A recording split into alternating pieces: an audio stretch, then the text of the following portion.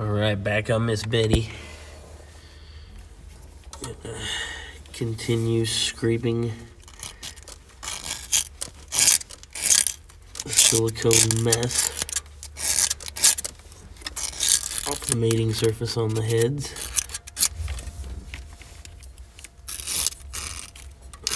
Ugh.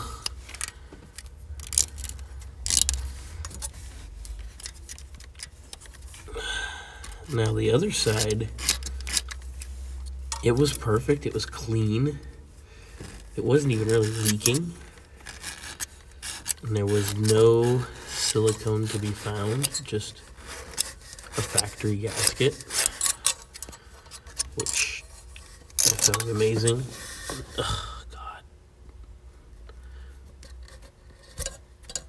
Some people's children.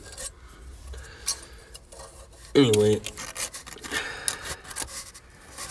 I'm going to keep cleaning this off until the mating surface is silicone free. And then I'll clean it, give it the old wipe down, and we will put our gasket on and then install our valve cover. Get Miss Betty done. Still scraping away, but we're almost there now. Just gotta get in this corner. It's really tough to get back there, but we'll get it done. Then Miss Betty, we'll go back together. Set our gasket on the two top studs.